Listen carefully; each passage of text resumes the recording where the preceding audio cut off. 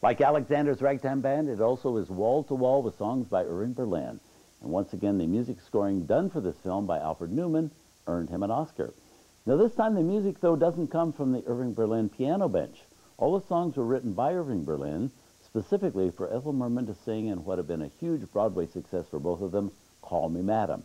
The remarkable thing is that Ethel Merman got to do the movie version of Call Me Madam. She hadn't done a movie at this point in 15 years, and during that time she'd seen her great stage roles in DuBarry Was a Lady, Panama Hattie, Something for the Boys, and Annie Get Your Gun, all going to other actresses when they were turned into films.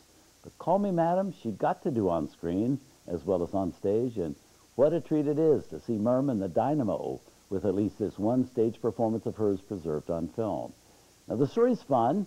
It's a spoof of Pearl Mesta, a real-life Washington, D.C. socialite of the time who was named by President Harry Truman as ambassador to the tiny European nation of Luxembourg.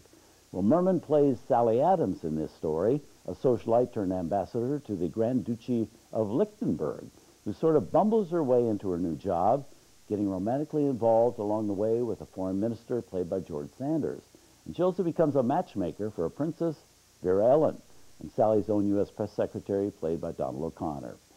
This is Donald O'Connor actually 1 year after his huge success in Singin' in the Rain, which, by the way, we'll be showing right after this film.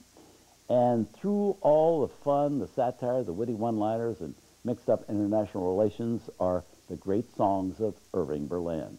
Everybody gets a chance to croon a little bit, including George Sanders. And it's his own voice you're going to be hearing. He isn't dubbed. Neither, of course, is Ethel Merman. And it's her booming and boisterous voice and personality which really does carry the whole show. So, from 1953, the TCM premiere of Call Me Madam.